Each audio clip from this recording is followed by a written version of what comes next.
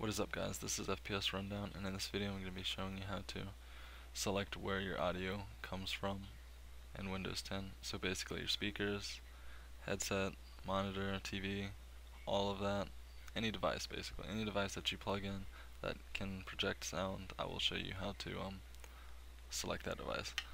Once you're on your desktop, your main Windows 10 desktop, come down here to your speakers, right click on it, and see playback device, recording device, and your volume mixer, which you could play with that. Playback device, this is where your volume comes from, like projected out to you.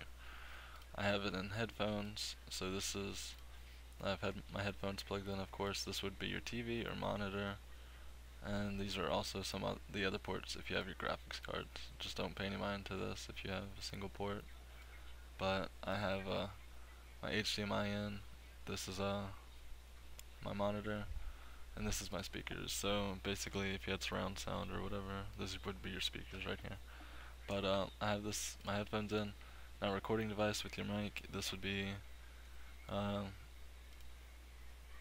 your webcam, your microphone, which is basically my headset, of course, and this is a virtual audio cable, which you really don't have to really pay any mind to, unless you have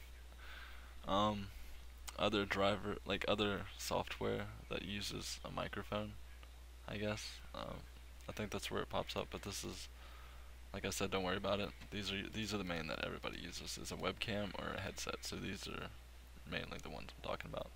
But anyways, that's all I wanted to show in this video, is that you can select clearly your TV or monitor with this and project your sound from your laptop or desktop in that way. So it's basically the same as my other video, just there's not really much difference at all, basically. But that's all I wanted to show you in this video, how simple it is, and I'll leave a text tutorial for the people that need text tutorials in the description this time. And if you have any more questions from my old video or this video, please comment on this one, because I will look through them much it's way easier on this one than the other video. So please comment here and I'll help you. And that's all I wanted to show you in this video, so thanks for watching.